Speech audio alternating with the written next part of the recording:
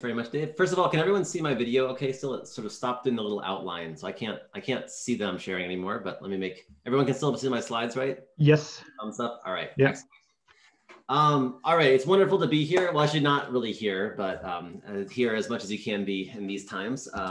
Hopefully, sometime in the future, I can come and actually visit Toronto and have a great time there. But this will have to do for now. Thanks very much for having me. I'm going to talk today about our work in equilibrium models. And the sort of tacky title of this is that one implicit layer is all you need. It's the trend these days in machine learning to talk about how X is all you need.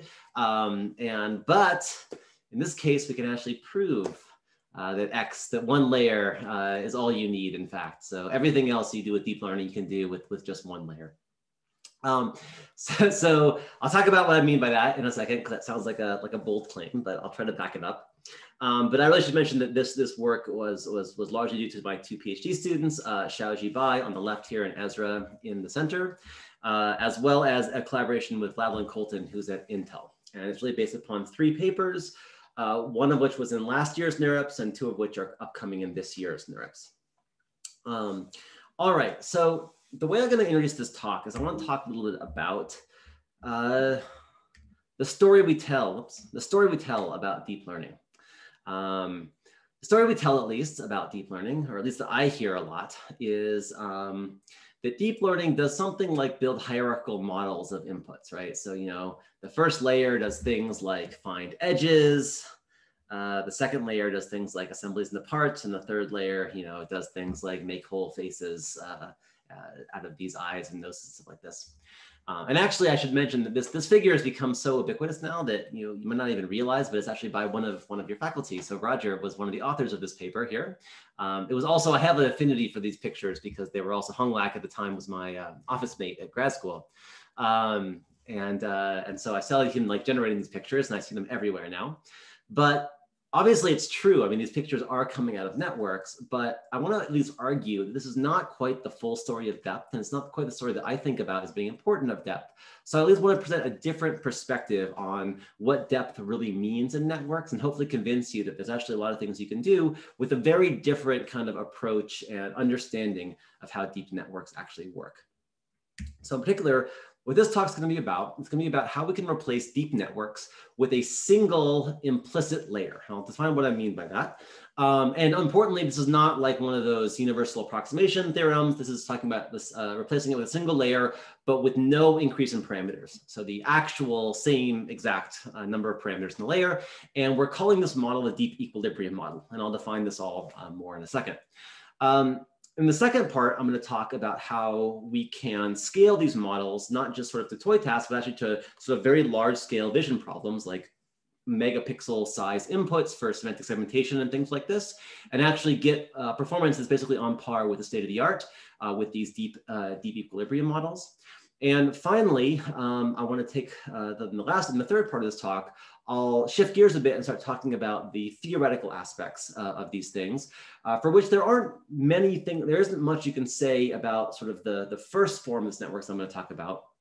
But we're going to propose a different class of models called monotone deep equilibrium models. And this actually does come with a lot of theoretical guarantees you can make about things like existence and uniqueness of certain fixed points. So that's the basic agenda. So it's going to be these 3 parts, deep equilibrium models, multi-scale deep equilibrium models for large-scale vision tasks, and then monotone operator DEX. I should add that do feel free to ask questions in the chat during this whole time. I've, in lecturing, I've gotten pretty good at monitoring chat while I give talks. And the more this can be kind of interactive, the better. So if I don't get through all my slides, it's not the end of the world. Or if I rush at the end, it's not the end of the world. I'd much rather sort of answer questions as I go. There is time for questions afterwards as well, but feel free to ask questions as we go. I'm happy to break and talk about an interesting topic for a few minutes. Okay, so with that out of the way, hopefully I've convinced you this is going to be exciting stuff. Let me start talking about deep equilibrium models. As I said, this is work largely based upon a paper we had last year at NeurIPS on these, sort of the basic model I'm going to talk about here. All right, so to derive this deep equilibrium model, as we call it, I want to start off with kind of a traditional deep network here. And so the way we think about traditional deep network, and obviously this is sort of a simple feed-forward version. There are recurrent versions. There's also a structure you can embed in these things.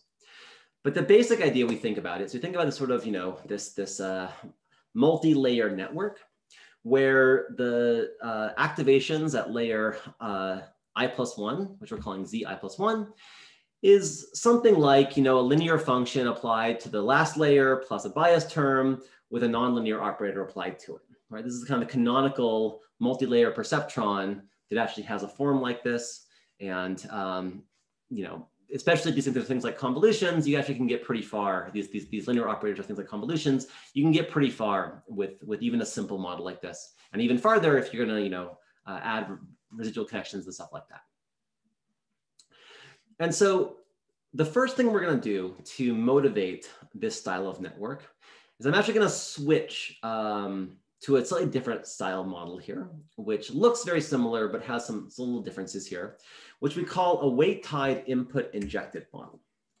All right, and so this is the same thing, basically, but with two differences. So the first difference here is that whereas in this original model, we have a different set of weights we apply at each layer of the network, I'm actually going to use now the same weights at each layer. And this seems like a big deal, I should say, but I will hopefully try to convince you a little bit this is actually not a big deal. Not only is it not that big a deal in practice, sorry, not only not that big a deal in theory, but actually this has become more common in practice too. So a lot of recent networks, some of our work being some of them, so things like trellis networks, but also things like universal transformers, or I think Albert was another example. They actually use the same weights at each layer in depth, and basically things work just as well. You don't pay that much of a cost for having the same set of weights at each layer. The next thing we're going to do, though, is we're also going to add what we call an input injection, which is the second term here, which basically takes a linear function and sort of applies or adds the same term to each layer in the network. And this is kind of like a residual connection as well. What it's really doing is kind of giving a little bit of the input. It's sort of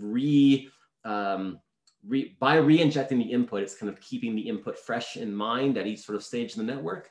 But again, it doesn't seem like not too big a constraint. And when you do this, now something interesting has happened here. So with this Foreman network, and I'll talk actually a little bit about, so as I said, this is historically a pretty common thing. But just if you just look at this network now, which is actually the form that we're going to use, or this and similar forms we're going to use throughout this talk. What you'll notice is that the function we're applying at each layer in this network is actually the same function. And so this stops looking like kind of traditional network so much and starts looking more like a dynamical system, right? And so what's happening is that, again, you can think of a deep network of this particular form as the repeated application of some function. And in fact, we're going to stop using the terminology here of this particular functional form and just call this f from now on. So this function f is a function of the one layer's weights and the input, which we re-inject, and it gives us the next layer's weights. And I should emphasize that, although I'm using this kind of simple form here for the most part, in practice, this thing is more like a cell of a network. So we actually, this becomes like, a residual cell or things like this. And now is sort of the really cool part, which is to say that if we're just taking sort of these hidden units, we're applying the same function to them over and over, then something kind of interesting happens to this sort of hidden state as you keep iterating this. And what happens is that typically, not always, and actually it could diverge or it could go to 0 or whatever. But what typically happens is that these models typically converge to an equilibrium point or a fixed point. This is in fact just a common kind of fixed point iteration process. And for a large class of these things, at least, they will converge to an equilibrium point. And what this is a point where I have some point z star that when I apply the network layer again to it, nothing happens. It stays the same. So this is, in some sense, you can think of this as sort of the infinite depth limit of what this kind of network, what this weight-tied network is computing. And that's this notion of an equilibrium point. And what the DEC model is doing, what the equilibrium model is doing, is we're just going to say, let's try to find this equilibrium point directly. Let's not necessarily iterate the forward process or something just like that. That doesn't always work, or it might be a little bit unstable, or it might just take too long. But instead of kind of just forward iteration, let's just directly try to find this equilibrium point using kind of any nonlinear root finding technique. And we're going to, in this case, we're going to use Broyden's method, though actually we've been playing around with some other methods since then as well. And really, you can use whatever nonlinear root finding method you want to actually solve this thing. And what we're doing, therefore, by doing that is we are finding this equilibrium point of the infinite depth network. And this becomes what the model computes. And so this is, again, the sort of the basics of what I mean when I talk about this deep equilibrium model. Now, I do want to actually mention now, it's a good time to mention, this is not actually as crazy or new as it might sound. So this type of layer is something called an implicit layer. I'll actually get to implicit layers again in a second. It basically means a layer that is where you don't necessarily have to specify a specific means of computation, but you specify some condition you want, like this equilibrium condition. And these ideas actually have been around for a very long time in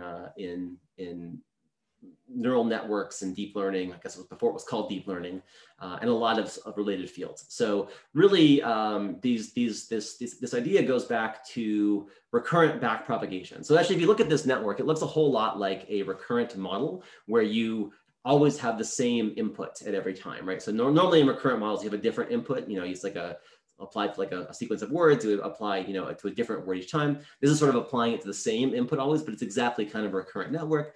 And actually, as I said, these papers from the 80s by Almeida and Pineda, they actually looked at something very similar, and also looked at the continuous time version of these things. And so there actually is a lot of sort of history of these methods. Actually, some folks here did some work in 2017 on updating these things. And there's also a real relationship to neural ODEs here. So in some sense, we are like I mean, David's saying it's similar, but really I sort of see this as almost like a discrete time version, whereas neural ODEs are like a continuous time version of a lot of these things. And again, this sort of idea of weight time networks is also very, very common right now. So methods like universal transformers, Albert, one of the various BERT variants, as well as some previous work which actually led to some of this stuff called trellis networks. They all have similar ideas here. So if anything, this is actually just sort of a slight conceptual shift on some of these things where we're trying to replace an entire network with this sort of single equilibrium point computation. And we're going to try to use sort of modern structures in deep networks like residual layers and transformer models, stuff like this, as the cell, as our sort of single cell. But other than that, this is actually very reminiscent of a lot of these existing work here. So, okay, so this is our model, or rather this sort of fixed point computation is our model. And now what I want to talk about is how we actually incorporate a model like this into a deep network, or rather maybe even replace a whole deep network with a single model like this. And so in particular, and I'm going to have this figure sort of representing my network now, which is exactly kind of brings to mind, hopefully, the kind of the recurrent structure of these networks. So when you use a layer like this in a deep network, either as a single layer or as the only layer in the network, then in the forward pass, let's see, can the fixed point depend on the initial weights? Do you mean the initial value z? By that, do you mean the initial hidden unit? Like what z? No, I mean the initial weights on the edges. Oh, absolutely. Yeah. So the fixed point will definitely depend on all the parameters, right? So the fixed point will be a function just like a normal network of all the weights, the input injection weights, and the bias. Absolutely. In fact, it's just like a normal network to a large extent. It of course depends on the weights. You're just going to have, think of it as only trying to compute this fixed point rather than all the intermediate points along the way. Okay, thanks. It definitely has to depend on the function. So we couldn't do much training otherwise, or sorry, on the weights, or it wouldn't do much training otherwise. Okay, that's it. Yeah. Any other clarification points that would be good to make? Does everyone sort of understand like what this model is I'm proposing? Because I know we kind of went through it a little bit quickly.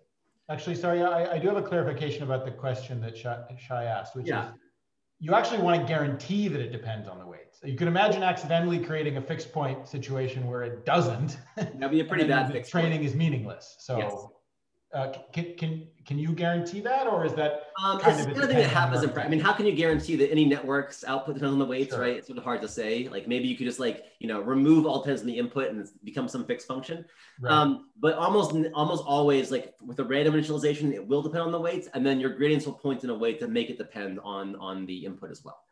No, but there's a distinction between depending on the input and depending on the initialization of the weights. The initialization of the weights. Okay, so right. So what I'm talking about here, to be clear, is just I'm talking about sort of for fixed weights, we're going to sort of do this. So I'm actually not talking at all about sort of training the weights yet. So it'll absolutely depend on the weights themselves, right? But but we'll sort of initialize weights as we do with any deep network. You just initialize them randomly, and then what we're going to do now is actually talk about how to compute backprop to adjust those weights in kind of a normal fashion. So it will definitely depend on whatever weights you have. It just sort of pops out naturally. It's very hard to not depend on the weights actually. But then in terms of initial weights versus final weights, I'm so far not talking at all about training. I'm just talking about fixed point computation, which is just what you do in a single forward pass, not in the training procedure yet. And someone says, will backprop change the weight of Z star? So again, Z star is an equilibrium point for a fixed set of weights. And then we are going to run backprop to change the weights, the parameters of the network, such that, which, you know, this will of course also change what predictions it will make, Z star it will make from a given input. But that's, again, that's sort of a different thing, right? Like of course, the equilibrium point's a function of the input and a function of the network weights, but backprop is what adjusts the weights, not what adjusts Z star directly. Someone asked about, can we remove input injections? That's actually a great question. I might actually clarify things. So we cannot remove input injection, because if you remove input injection, then this thing becomes, you know, just Z star equals F of Z, and then your output Z star does not depend on the input. So that would be a very bad network because it would predict the same thing regardless of what the input is. So because we are explicitly talking about sort of infinite depth limits, you need to have that input injection term in order to ensure that the fixed point actually has any dependence on the input at all. Does that make sense, Guozheng? Yeah, so I'm just wondering, like, if the initial state depend on the input, why like after like 100 iterations, it's suddenly like, again, so this is not just 100 iterations, it's literally an infinite number of iterations, right? So in general, if this is actually an equilibrium point, right? I mean, it might depend on it, but it's sort of a very unstable one if it does, right? So if there is an actual, if this function is stable and it converges to a stable point, then, which again, I'm going to talk about that a little bit more later, why that's the case. Then you definitely do not want, if you do not have an input dependence, this thing will converge to the same point no matter what the input is. And it's sort of a function, a property of sort of these kind of stable functions is that they will come. I mean, I guess you can have like different basins they converge to, but that's not what you want. Like you don't want to set up like that. You want this fixed point to fundamentally depend on the input itself. I see. So without it, the input will be only like some initialization, and after some iteration. Yeah, you want this to actually have unique. I mean, ideally, which we'll talk about in a second, you want to guarantee there exists a unique fixed point to this forward iteration. And of course, if that's the case, then you have to have input injection, or the fixed point should not depend on the initialization of Z, right? You can initialize Z to be whatever you want. In fact, it doesn't even matter what you initialize Z to, because again, we're just using a root solver for it. So it's just some iterative method. It doesn't even matter how you solve it. You do not want that, you know, the fixed point should not depend at all on any notion of initialization of Z. That's like that's sort of irrelevant to a certain extent. Okay, I see. Thank you. Okay, great questions. All right, so I want to talk about how these things work in practice. So the forward pass of these networks does just involve computing this equilibrium point. That's what you do in a forward pass. So it's very different from a normal forward pass of a network where you sort of, unroll some sort of computation graph. Here, however you want to, you compute some fixed point with some nonlinear root finding technique or something. And then you compute the loss as some function of this. So typically what you do is there's sort of, one more linear layer to map the number of classes. You apply cross entropy loss and things like this. But that's sort of kind of beside the point. You just compute somehow the loss as a function of this equilibrium point. So now though, I want to actually run backpropagation in this network. Okay, so I want to actually compute multiply the gradient of the loss with respect to my parameters. Here, my parameters theta would be the things like that weight matrix, also the input injection weight matrix, the bias term, et cetera. But it could be actually any parameters of this function f. And we want to determine the gradient of the loss with respect to those parameters. And so to do that, we can just apply the chain rule, right? As we do with normal backpropagation. We take this loss function here, expand out the derivatives with the chain rule.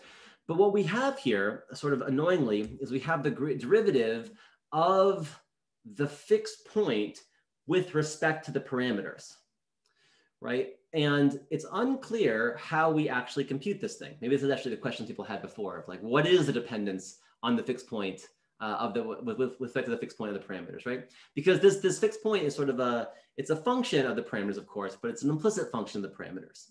And this is actually going to be the key idea of this layer, but actually really all sort of implicit layers is how we compute derivatives like this. So let me go through this now because it seems like it might be challenging, but actually it's pretty straightforward. It's a very simple application of implicit differentiation combined with something called the implicit function theorem to guarantee this derivative actually does exist.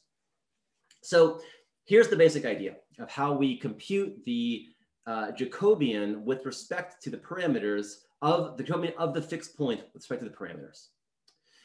So we start off by just writing the fixed point equation. And what I'm going to write this here as is I'm going to put z star as a function of my parameters, because this is actually, of course, it is a function of the parameters. And by the way, theta here could also be x too. We also can differentiate through the layer that way, but I'm just writing it as arbitrary parameters of the function f. Okay, so I take this fixed point equation, which we know holds at the solution. So when we find a solution, it will obey this equation. And then I differentiate both sides with respect to theta. Now I just use a little bit of the chain rule on this side here to simplify this side. This term here is what I'm trying to figure out. I don't know this term here. I'm going to apply the chain rule on this side to sort of simplify it a little bit. So this one expands to the derivative of this function. Now treating z star just as a fixed point and treating x as also just, sorry, not a fixed point, as just a number here, or a vector, and x also is vector, and then computing the derivative of this whole thing with respect to theta. This term here is just computed by any automatic differentiation tool. And then I'm going to expand this next term, which involves this Jacobian here and this next term here. And so the point I actually want to make is that these two terms are just normal gradients that are Jacobians that are sort of computed with normal automatic differentiation. And we can use any library like PyTorch or JAX to compute what those are, or really more appropriately to actually to multiply by those things. And the other terms are the things that we don't know. This is what we're trying to solve for. So we're trying to solve for this Jacobian here. And then so all you do is you just rearrange these equations to find an explicit form for what this Jacobian actually is. And it involves basically, I minus the Jacobian of this function at this optimal point, all inverse times this term here. Now, this actually is not really important, the details here. The important point is that with implicit differentiation, we can get an explicit formula for the derivative at this fixed point. And we can do so in a way that does not require us to differentiate through our forward solution procedure. So we don't need to do things like unroll the forward solution we had. We can just compute the fixed point and then analytically differentiate through that. Now, those that have sort of seen this before, they might notice that there is still, an inverse here. So we're solving some linear system. And this Jacobian here is if you have a lot of, if your hidden vector is a very large size, this Jacobian itself is too big to actually compute.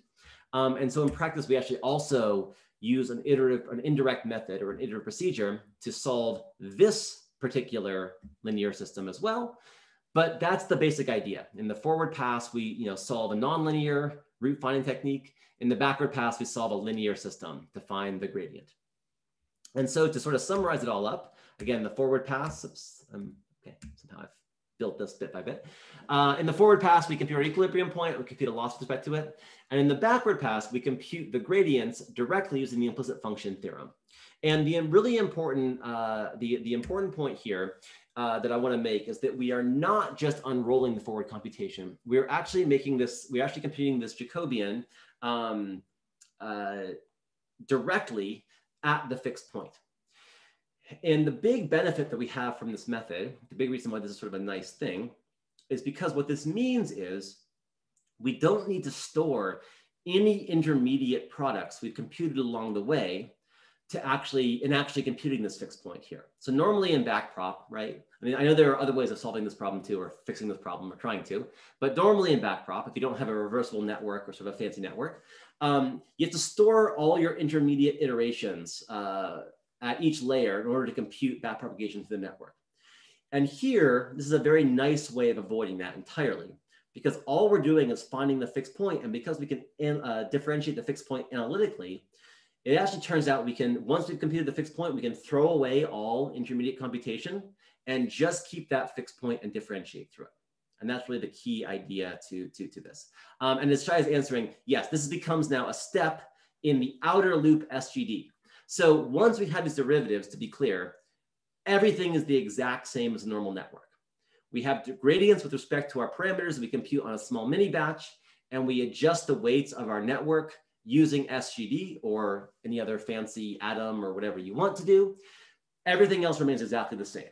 So all that changes here in this network is that the forward pass involves a fixed point computation, and the backward pass involves an iterative method to solve a linear system. And the nice thing about this is this works just like a normal network, but we actually have this, it actually becomes much, much more memory efficient because we don't need to store the computation at any intermediate level. That's the idea. Okay, so let me mention a few of the results that we have here, but I'll get to more into theory in the last section. So the first statement I want to make is that a single layer deck can represent any feed-forward deep network. Again, a single layer deck can do this. And it seems like a kind of a like a amazing claim. Well, maybe not, but it struck me at least the first time. It sort of seemed like a surprising claim, but really is actually a very, very almost trivial proof. All you do is, and the full proof is in the paper, but really this is all it is. It's literally this one sentence. All you do is you take your normal deep network and you take all the intermediate computations and you stack them all together, and you have your single layer be basically the application of just the next function in the computation graph to that simultaneous vector.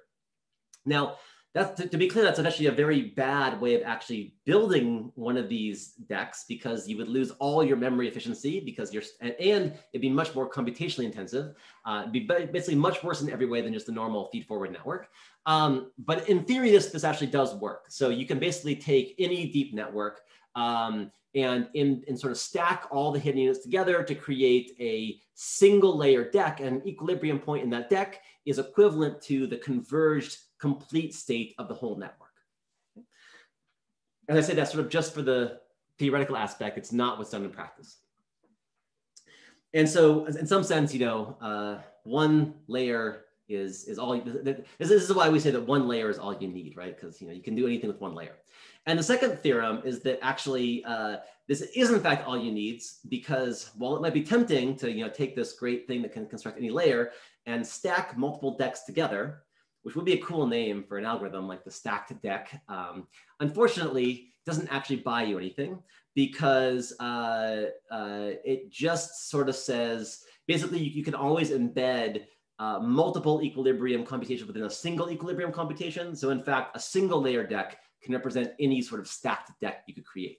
And so in fact, really, it's both necessary and sufficient in some sense to create any possible deep model you could have wanted.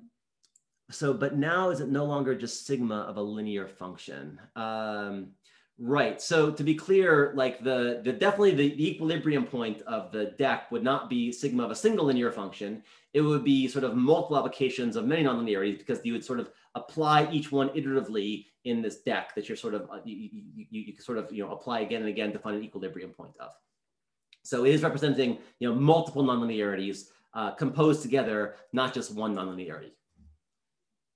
If that's at all unclear, I can try to clear that up, or no, it's unclear. It's very clear. But just the function becomes much more complex. Yeah, exactly. Well, to be clear, I mean, yes, right. It becomes like a stacked function, still just sort of one layer, though, in some sense, right? It's still one layer, but it's a very like structured, complex single layer. Yeah, like with some weird shift operator involved in it. Okay, but what this doesn't actually answer, though, is any notion of does this equilibrium actually exist? Is it unique, and can we actually find it in practice? And for these questions, I'm actually going to return to this at the end of the talk to talk about sort of a subset of decks for which we can prove those things. But for right now, this is largely a heuristic argument to say that empirically we do observe that these things are stable for sort of most classes of models. And my claim here would be basically that deep networks have been designed to be stable, because if a deep network is not stable, it won't work for 100 layers. And so, after 100 layers, you're already kind of out of luck. And so in the course of developing deep networks, especially with all these things like normalization and stuff, we have made them very stable. And so they tend to work as sort of they tend to, in practice, even without guarantees, have these stable fixed points that seem to be pretty unique, and that they don't depend too much on the initialization.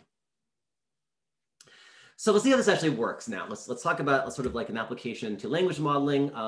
So we're going to apply this to the Wikitext 103, which is a reasonable scale language modeling problem. It's not on the scale of like GPT-3 and things like this, but it's a reasonable sized model.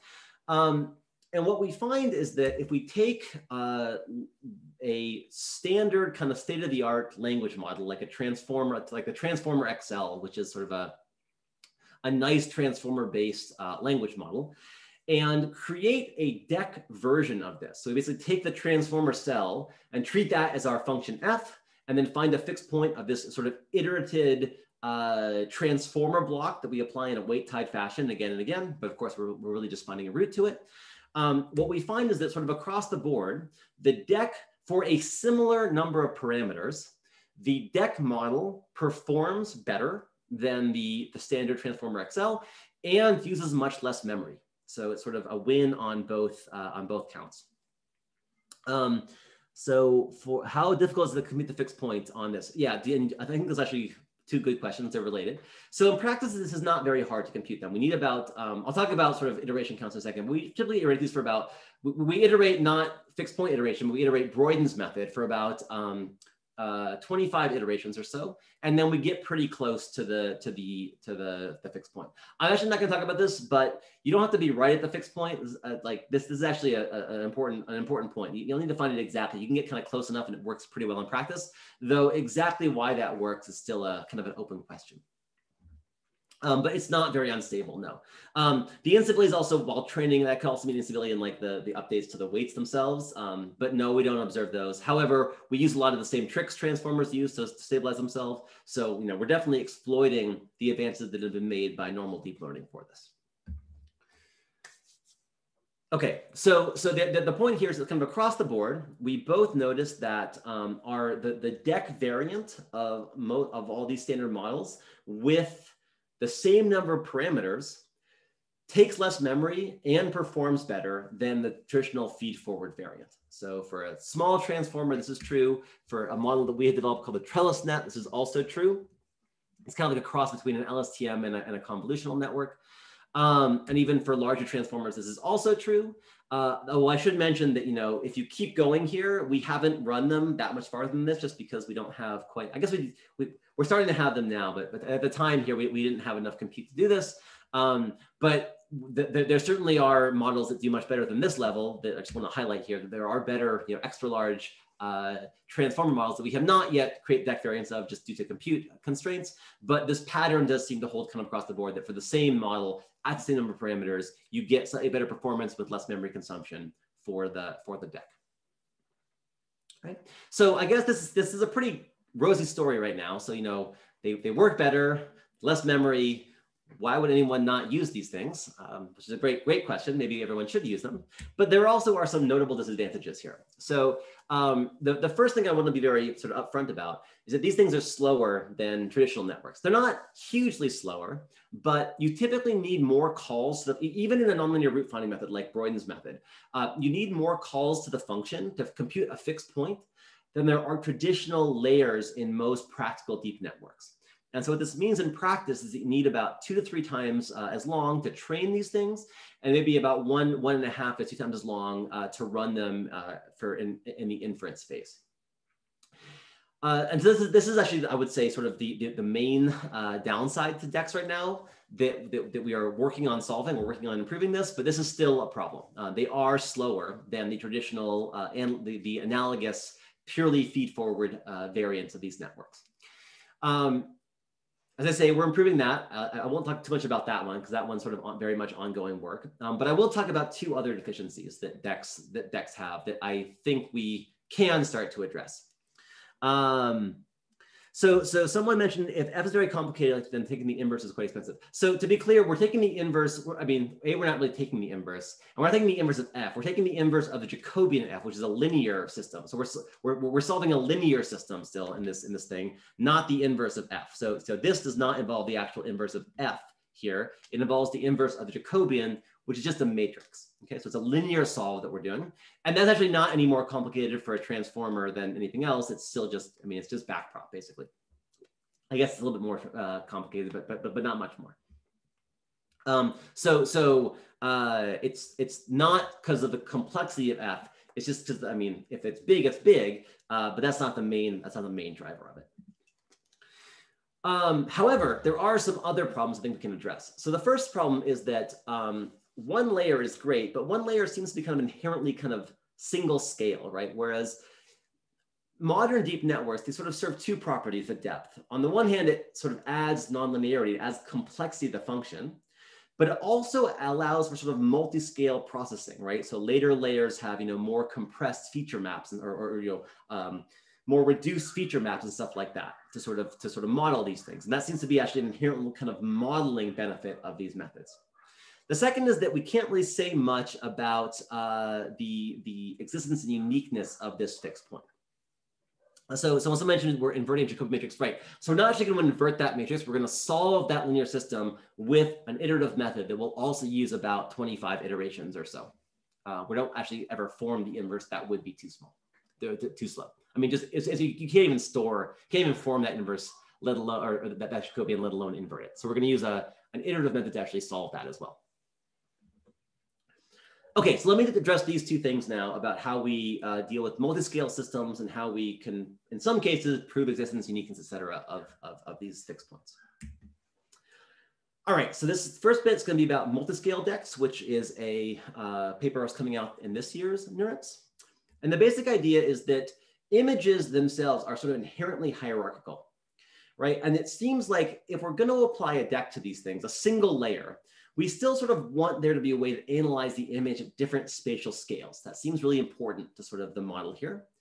And secondly, images are large, right? And if we have, if our single function was like a convolution, this would actually take a very long time to mix the influence of this single layer across the whole image, right? If you have a 3x3 convolution, it's going to take a whole lot of function applications to actually share, influence of this function across the whole image.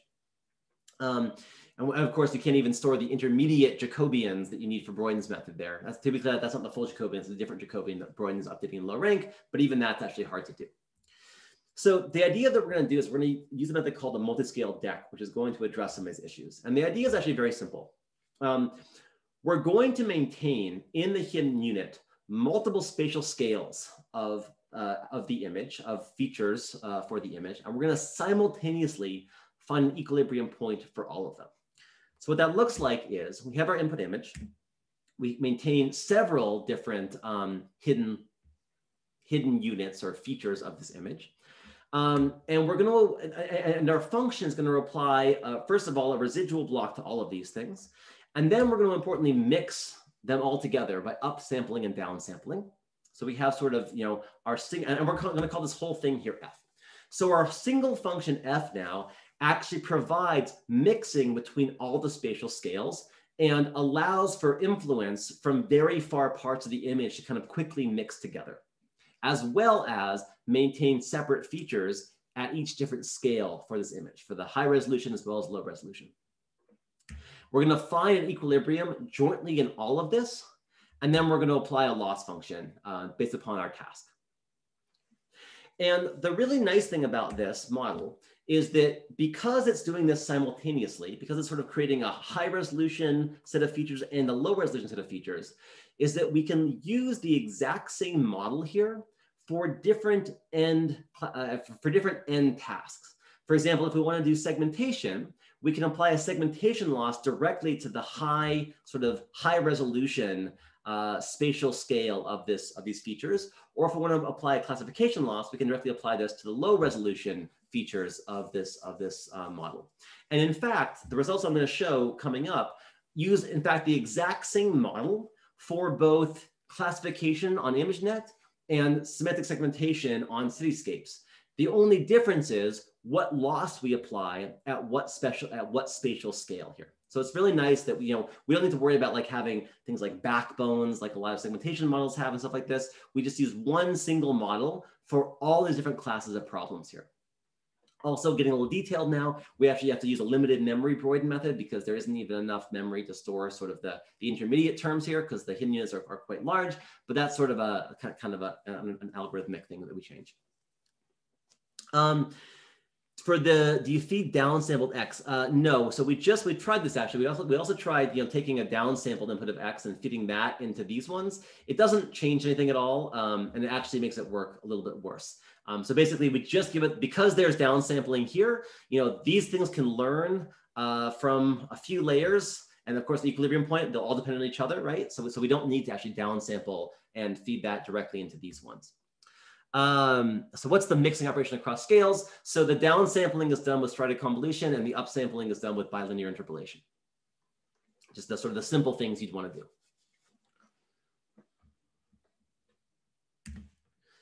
Okay, so how does this work? So first of all, on a simple task like CFAR, where we don't really need these multiple scales maybe, but it works pretty well. So compared to some other sort of I know neural ODEs are not meant for this. People try to apply them to CFAR anyway. And all these things, it's actually quite hard to work kind of well, at least as far as we know. Maybe David has some better ways of doing this, but basically neural ODEs sort of do they do okay on smaller scale models, but not great in terms of accuracy as far as CFAR goes. A ResNet can do better than that. But at least for a very small number of parameters, both a single stream DEC, but then more importantly, our multi-scaled DEC does quite a bit better than sort of other methods, the other implicit methods or other ResNet models even with the same number of parameters. And just to be clear, 87% is not good performance for CFAR. So, if we apply all the, regular tricks, even this is not that big of a model here. And without that many tricks, we of course get, the normal kind of 94% accuracy. This could be bumped up quite a bit more if you really want to also. But when you include data annotation, that does sort of fine for this size problem. But maybe more importantly is what Ashley does on sort of large scale image problems. So more importantly on ImageNet, if you look at top one accuracy on ImageNet, what you find is that the methods are competitive, not state of the art by any means, but competitive given sort of similar training procedures as kind of classical methods like ResNets, like HR nets, which is another kind of recent multi-scale imaging approach, dense nets, et cetera. And so, again, we're not quite state of the art here, but with a reasonable sized model, not too big, we can get, around 80% accuracy, top one accuracy on ImageNet with a similar training regime as these other models. And then maybe sort of most interestingly is that with this exact same model. So again, the model remains the same. All that changes is the loss function. With this exact same model, it's a different loss function. We actually can also apply this same model to semantic segmentation in cityscapes and get pretty good performance there too.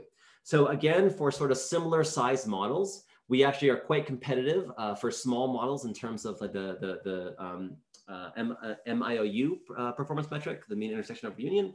And it's the similar sort of situation holds when we talk about big models as well. And in fact, in this case, this column here is the actual state of the art on cityscapes for semantic segmentation, and we are sort of second on most of these metrics, and outperform kind of standard models like DeepLab or PSPNet or a UNet and things like this. So this is the cool thing I want to highlight here is this is an implicit layer, and to the best of my knowledge, sort of the first time an implicit layer has been competitive on these large scale vision tasks. As opposed to sort of very different classes of problems where they're usually applied and not usually competitive on these problems with kind of traditional feed-forward, large-scale convolutional networks. And just because, I've shown nothing but plots so far, and I might, I've done cityscapes, so I might as well at least show you one video. Here's a video of us segmenting cityscapes on full resolution here. So, take first what you will. I mean, I don't know how to read too much into this other than this is pretty good. This is what 80 MIOU looks like on cityscapes, I guess. It gets some things wrong sometimes, but the things it gets wrong are even as like, is this, a building or a board, or like a billboard and stuff like that. The actual cars themselves, as well as the road and like, the scene and everything like that, and the buildings, those are done very, very well with this model. So I'll pause it here. I'm gonna have to watch the whole thing. So, pedestrians outlined pretty nicely, cars, other pedestrians, or bicyclists there, pedestrians there, they're all outlined pretty far. I'll actually maybe, so to what extent, okay, so there's a lot of questions now. To what extent is it special vision tasks? So in general, this is definitely not special to it. I mean, we just talked about NLP tasks before, right? This notion of sort of the equilibrium model as a whole are very generic. The multi-scale version is an image sort of specialized task, right? That's trying to do something for imaging. We haven't really thought about too much of that. If you do something similar for language, maybe you could, but it's not really the point. The point is for that multi-scale model to handle images. Any intuitions why achieve better competitive performance? Maybe I'll address that afterwards. I mean, not really, other than the fact that depth is a good thing. And infinite depth is a better thing, right? I mean, there's a limit to it, right? But if you're going to have a model of a certain size, you might as well find the infinite depth limit of this model. You typically, and actually, I'm not going to show it here, but we have an experiment where with a fixed model, the closer and closer you get to a natural equilibrium point, the better and better performance gets. So there is some notion in which just repeatedly applying, in some sense, this nonlinearity is a beneficial thing. Obviously, it reaches diminishing returns at some point, but it's beneficial to be deeper, even if you have the same weights. And so that's I think the intuition there. That's at least my intuition about why it works. In terms of the channels, yeah, so the channels certainly are large, but they aren't that large. They're like, I'm gonna get the order, I'm gonna get the exact size wrong here. So they're a little bit bigger than the standard ones, just because you have to sort of equalize the number of parameters, but they aren't that much bigger. They're like square root depth bigger, because that's sort of will be the scaling law there. So they're a little bit bigger than most models, but ultimately the memory is still cheaper to do a deck than these big models. Okay, so again, sort of, oops, start over again. So again, the key insights are that these are competitive with the state of the art, using the same model in both settings. And generally, I think this sort of shows that a lot of these things, these implicit models really can work, not just on toy problems, but on kind of the large scale competitive vision problems that deep learning has kind of made its name with. And so this is, I think, a really nice step forward for these models. All right. So in the last bit, the time I have left, I do want to mention a little bit about this last class of decks, which start to address some of these questions about existence and uniqueness of fixed points, which so far has been entirely kind of heuristic in nature. So the basic question that we have here is that what can, even if I have a very simple model like this, a single nonlinearity applied to a matrix or like a convolutional operator or whatever, plus some input injection, can I say anything formal about whether or not this will have a fixed point? It's actually, sometimes I can do this. I can say that, if I can call it like contractive, I can use sort of, generic things, just like the Brouwer's theorem and stuff like this to say like that maybe it's contractive and it will have a fixed point there, but is it going to be unique? It's sort of unclear how you say things like that, right? And so this is a nonlinear system. And in general, nonlinear systems, it's hard to say much about them, right? These are nonlinear systems. They could have no fixed points. It could have many fixed points. It could have sort of one fixed point. Anything is possible. And so it's difficult to establish, because we're sort of not talking about an iteration here. We're talking about the generic existence of a fixed point. It's hard to sort of say for sure whether this will have a fixed point or not. This is actually different from things like ODEs. And this is actually, I think one of the advantages of neural ODEs is, prior to this this other class of decks, is that you can guarantee existence uniqueness, at least locally, around the trajectory, because of things like Picard's theorem, you sort of know this is going to happen.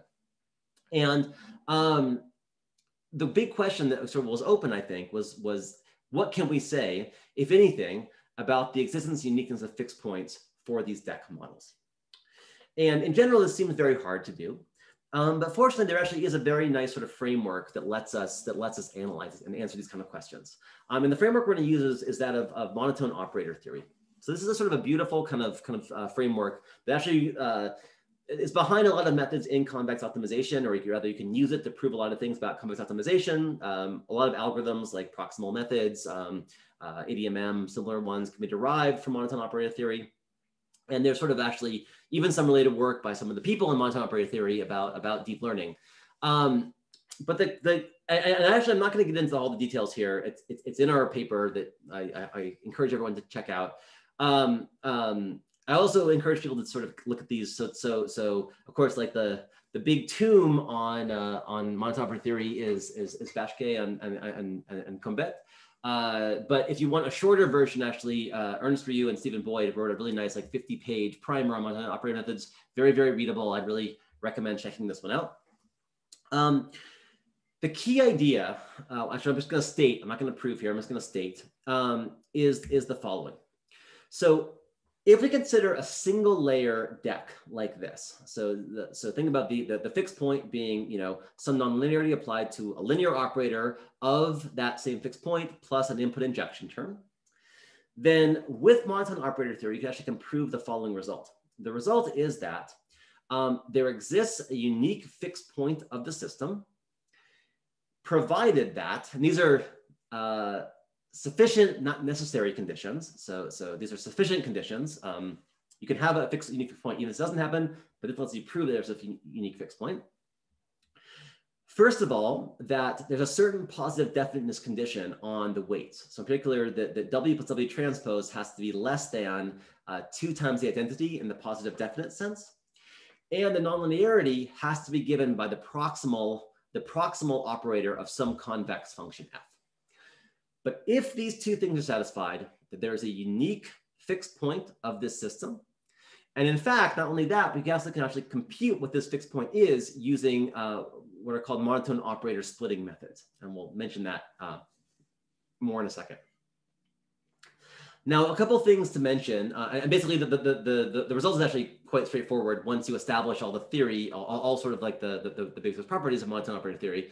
But the basic idea here is that this result comes from the fact that the fixed point of this system can just be viewed as the solution of a specific monotone operator splitting problem, which is a whole class of methods that underlie things like ADMM and stuff like that. But this is the basic idea here. And one thing to point out is that actually this can be true even if this just applying this fixed point iteration is unstable. So it actually can be the case that W has very large operator norm. So it's not a sort of a stable system in and of itself, as long as it's sort of large in the negative eigenvalue direction. But it can have very large operator norm. It just needs to be, it just needs to have this property here. And then there's still a unique fixed point, even if normal forward iteration won't find it, though other forward iterations can find it. Someone's, okay, this is a long question, so maybe I'll address the next one afterwards rather than read it right now. So I have 5 minutes left, so I think I'll get through this last bit in a pretty short time frame. So the question, of course, is that are these reasonable assumptions? Can we actually assume that we have this? I mean, I don't know if that's going to hold or not. And is the nonlinear really a proximal operator? Is that true or not? The second one actually is not a problem. Second one is typically true. In fact, this paper, also by the monotone operator theory guys, shows that actually, as well as some other paper by other authors as well, shows that basically most nonlinearities we actually use in practice can be approximated or exactly, in some sense, specified by as proximal operators. So, for example, the rel-u is the proximal operator of the indicator of the positive orthant, right? It's just a projection, which is just the projection onto the positive orthant. So that one's actually no problem. The first one, or the second one, I guess, they are prox operators. The other question, though, is it realistic to assume this positive definiteness condition? And here the answer is no. If I train a normal network, even actually this is actually true at initialization, it's true there kind of interestingly from random matrix theory, but after you start optimizing W, it will not be true pretty quickly. You will pretty quickly violate this monotone condition. And so the trick of our approach then is actually to parameterize W in a way that enforces this condition by default. In particular, we parameterize W as negative F transpose F for some other linear operator F plus G plus minus G plus G transpose minus G.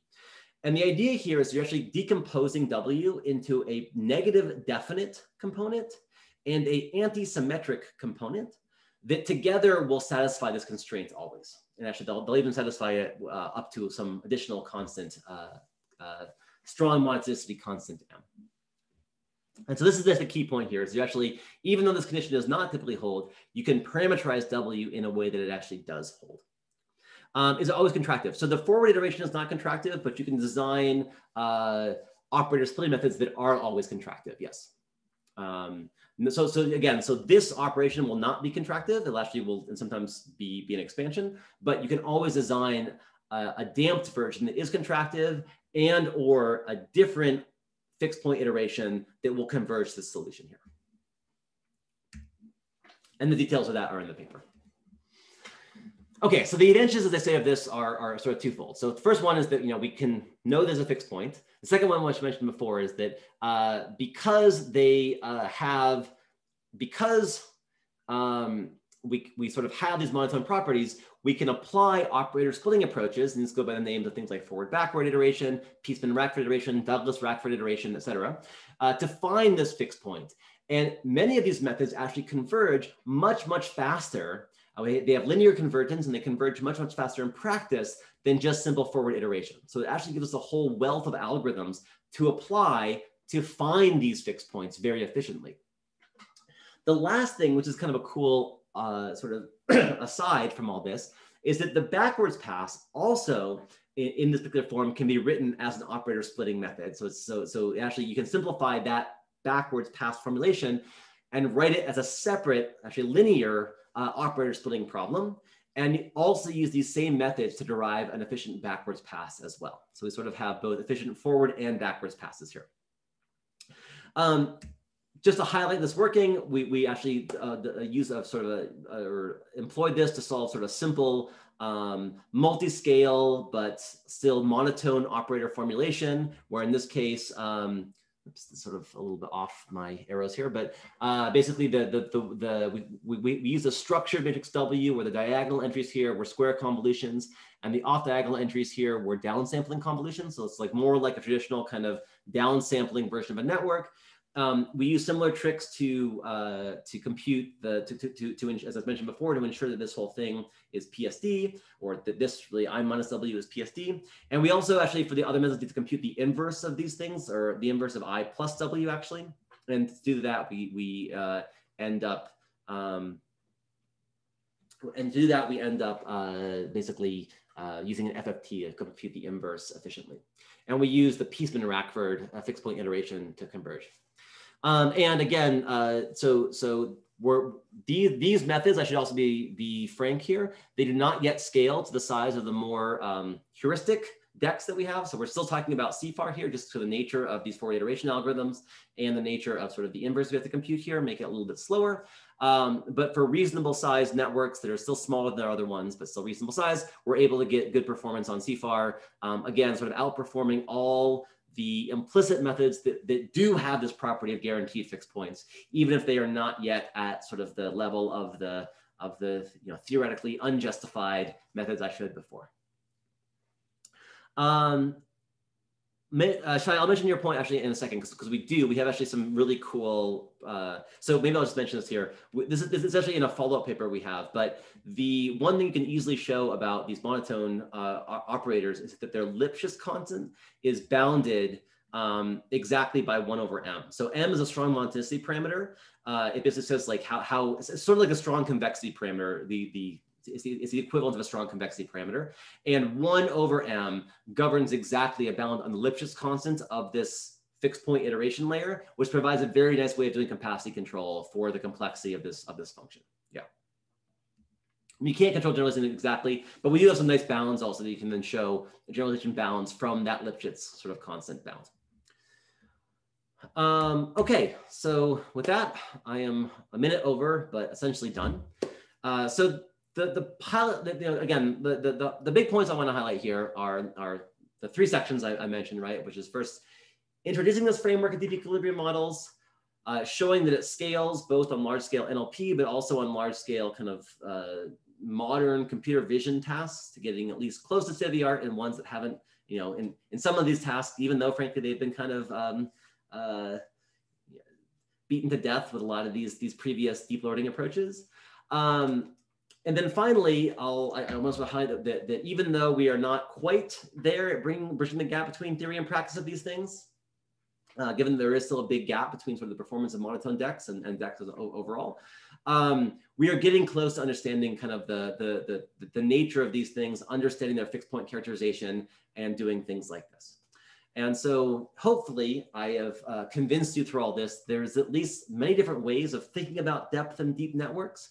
And maybe we actually can sort of move from our current obsession with big, enormous computation graphs to a notion of shallow but implicit and structured learning to solve problems that are just as big as our current challenges that we solve with deep learning.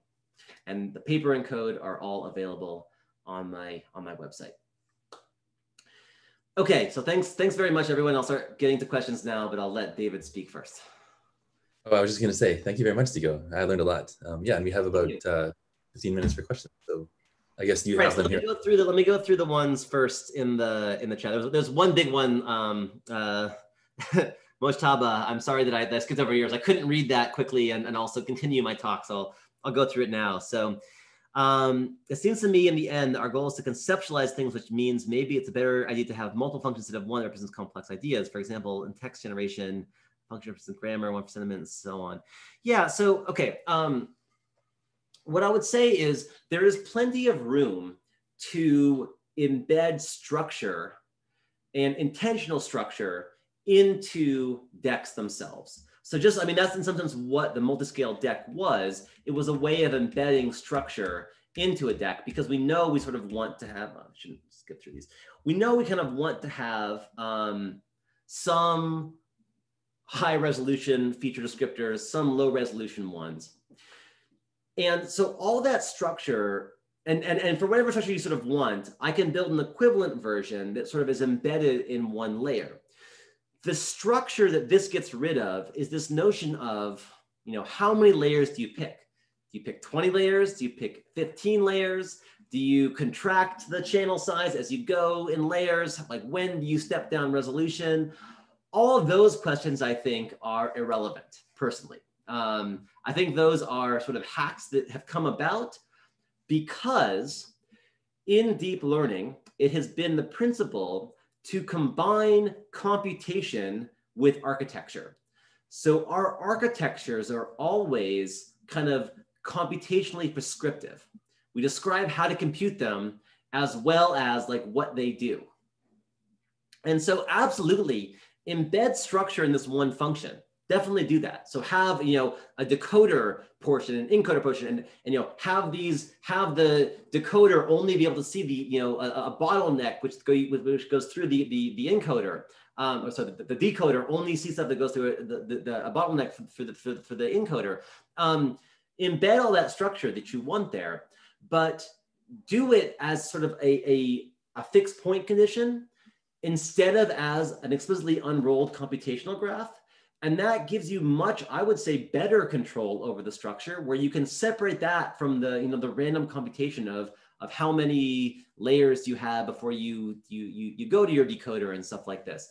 Now, to be clear, there are still some architectural choices here, right? So, I mean, we're still using residual blocks, for example, in this very picture. So we're not actually abandoning it entirely. There's some structure here, but I think it's a much more elegant structure, to be honest. I'm admittedly biased in all this, but I think it's a more elegant structure than our current approaches to structure in deep learning. And in fact, you saw that in the next slides too. So this other one here, you know, this used a structured W matrix in order to sort of enforce the fact that we can downsample to one scale or convolve to the same scale, right? Is sort of what this structure of the matrix implies here. So there's lots of structures that you can enforce in DEX. I just think it's nicer structure than the structure we have in normal deep networks, though of course I am admittedly quite biased in this regard. Okay, so someone says, I'm curious about whether DEC models can do adaptive computation for tasks that require different compute budgets. Yeah, that's a great question. We haven't done much of this yet, to be clear, but I think the answer is yes. So the reason why I think the answer is yes is that one nice thing you have about DEX is that because you separate out the process of computing a fixed point from the process of, like, you know, the objective, which is to find a fixed point, what can happen is that in certain situations where the computation is, say, easier, is you may converge to the fixed point faster, or really you may converge to a certain tolerance level faster, and you can be done with computation there. So in some sense, what you can often do when you have, you know, an easy problem is that you will find, hopefully, we haven't done a lot of this, but I think this is sort of what I hope will happen, is that you'll find that you actually can find these fixed points more easily, and so use less computation to compute them. Now, I know there are, and you may even be able to have some sort of like early exit where you know, look at how the loss function is evolving with the different iterations and sort of, you know, quit early, or quit with a low tolerance if you're good enough in terms of your final prediction and stuff like that. We haven't done a lot of that yet, but I think it's very possible. It's a cool direction and idea, but we haven't done it yet, but I think it is amenable to it. I think it's actually more amenable to it, again, because I think that, you know, we're specifying here an objective. We want to find a fixed point, or in more, you know, for other implicit layers, there's other objectives, like we want to solve an optimization problem, or we want to compute, like in David's stuff, the solution of some differential equation. And so there's a lot of opportunities actually for adaptive computation, I think more than in traditional networks, where there's sort of like these thresholds you have to sort of enforce kind of a priori, right? Where if things are looking good initially, you go on to one unit, otherwise you do the other. I think there's a lot of opportunities for these in these implicit models, yes. Okay, any other questions?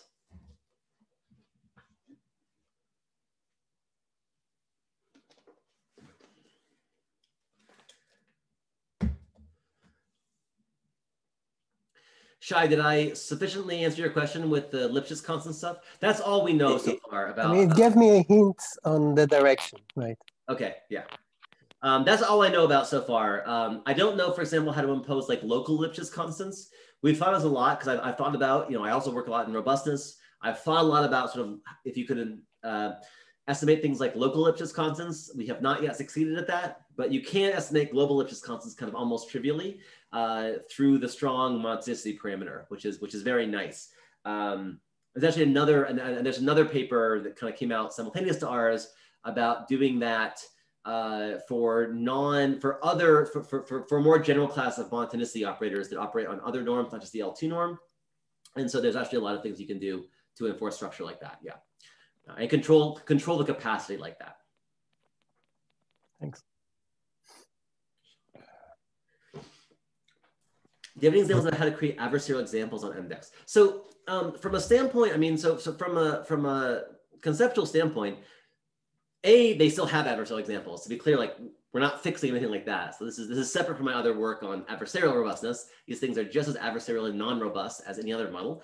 But conceptually, it's exactly the same. So because these layers are differentiable, right? Because you can differentiate through these fixed point layers, you can also differentiate with the input into the fixed point layer. And then find an adversarial example by gradient-based methods, just the way you would anyway. So you can use all the exact same techniques to compute adversarial examples as you do in for normal deep networks, and they still exist in the exact same way as for normal networks. There's nothing is saved at all. You get no benefit really from these things there. So we have thought a little bit about whether through this capacity control and stuff like that, whether there are ways to easily train adversarially robust DEC models, but so far we have not done any better than adversarial training. So when we want to make them robust, we just do adversarial training, and it works, the same as for a normal deep network. And just like normal deep networks, you lose a whole lot of clean accuracy when you train them to be robust. So some people are asking about if there's a recording available. I'm asking the organizers if they can post a link or something like that. Yeah, it's being recorded, so Yes. I believe it is, and certainly I'm happy to have all it recorded. So definitely, hopefully there is. Just going to post a link. Okay, thank you. Zico, I have a question, which is, so this monotonicity guarantees stability, but I guess I want to ask about the gap between theory and practice. Like if I was going to apply this somewhere, would you say I should just start with the regular sort of unrestricted deck and see how it goes? Probably. Okay. So the thing with the regular deck is that there are some tricks you need to do to make it work, as there are with all things that they have no guarantees. So one thing we find, and to be honest, like these tricks exist right now in Xiaoji's code, and they are soon to exist in our forthcoming tutorial that we are also writing up. So there are tricks like when you have a normal layer, that like a residual layer, you have to apply normalization in the right places to ensure that these things actually converge well. You can pretty easily create a layer that does not have fixed points, that is very expansive, right? Not non-expansive, we'll say, and will not have good fixed points. So you sort of liberally apply things like group norm or other normalizations along the way. Another big trick to this is that you almost always want to normalize the inputs before you apply the fixed point iteration.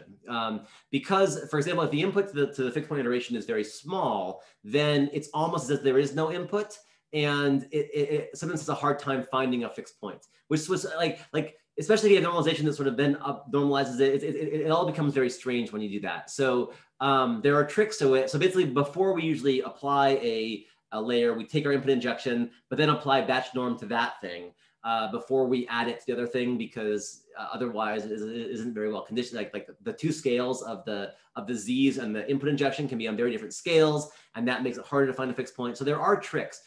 Monotone decks kind of make it easy in that, by the way, like one thing that happens here, right, is that this theorem here is true regardless of the U or the B operator, like the U matrix or the B. So for any input, doesn't matter what it is, this fixed point will exist. And actually even the convergence, so the monotone operator splitting, their convergence really only depends on W, not really on the input.